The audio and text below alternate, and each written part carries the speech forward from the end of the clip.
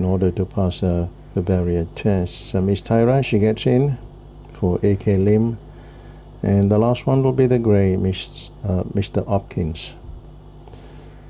So all 6 are locked away for trial number 3. The flag is up. The gates open and racing. Miss Tyra jumped brilliantly and she's going straight to the lead, followed by Kiwi Kid. Third is Legacy Raw, Mr. Hopkins. Fourth, fifth comes Hakuna Matata and Congaree just last. 6 lengths separating first to last, and Kiwi Kid is the leader by a length and a half over Miss Tyra. Over the outside is Legacy Raw moving up like a good one. Long fourth comes Mr. Hopkins with a gap of 4 lengths away to Hakuna Matata and Congaree last of all.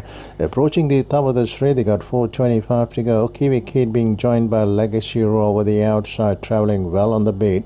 Running along third is Miss Tyra. Fourth comes Mr. Hopkins, Hakuna Matata and Congaree.